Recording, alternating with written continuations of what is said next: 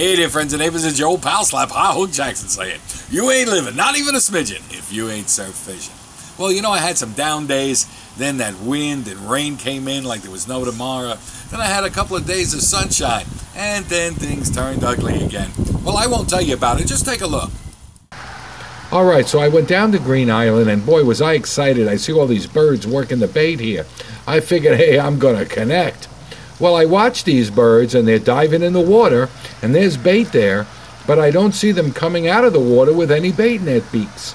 Every time they dive in, no bait, no bait, no bait. So I believe the bait is there. I believe the birds want to get at the bait, but there's no predators to keep the bait at the surface, so the birds dive in, but they just can't reach the bait. Anyhow, this is what they're after, and it's a whole bunch of little spearing-like bait. I was fishing Green Island about 2 hours. All I got was skunk, skunk, skunk, skunk, skunk. All right, I figured I'd outsmart myself and go to Sunken Meadow at night. I'm using a swimming plug. What a genius. The only thing I got was skunk, skunk, skunk, skunk, skunk. Oh, the smell of the pew. All righty, it may be a short fluke, but it's better than catching nothing, I'll tell you that. I was using my pencil popper before, and I did get a follow-up. Probably was a small blue, one of those snapper blues.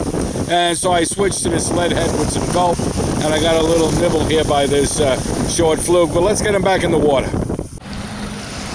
Alrighty, I came back down here to Green Island. There was a lot of bait around the last time I was out here. So I figured, all right, let me try my luck. So what happened is I got this fluke. And he's a gorgeous specimen, and let's get him back in the water. Alrighty, so it seems like the little snappers have been eating away at my gulp tail. So instead of changing the gulp every 5 seconds, I threw on this pork rind imitation, and I caught that fluke on it. So I wanted you to see what it looked like. Alrighty, Mr. Fluke number 2. All right, I'm not going to waste any more time. I'm going to get him back in the water. He's smaller than the other one. Yeah, quite a bit smaller, too. All right, so as I'm leaving Green Island, all of a sudden I see this guy's into a nice, well, I don't want to tell you right now, but that's Randy there, and he's got himself a nice hookup. Well, you know, I didn't know it was him, but when I was fishing for those fluke just a couple of minutes ago, yeah, that's right, his best side.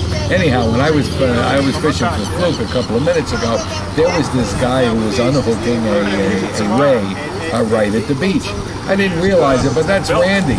I seen him catch at least one ray. This is his second one, and I believe it's a total of about 7 he's got. This is number 7. Take a look at this thing. Oh yeah, he's not, or she's not tired yet. All right, now listen to this.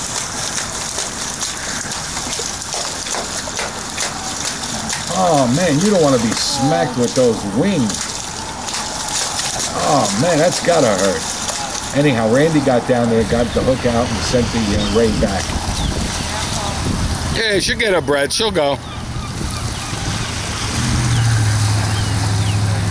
She's tired from fighting. Well done, Randy. Well done, man. All right, it was a beautiful day today, so I figured I'd go down to Manhasset Bay and see what was going on there. Lots of bait, lots of snappers, but no predators. I went over to Leeds Pond, and on the way, I see this mushroom. It's bigger than my outstretched hand.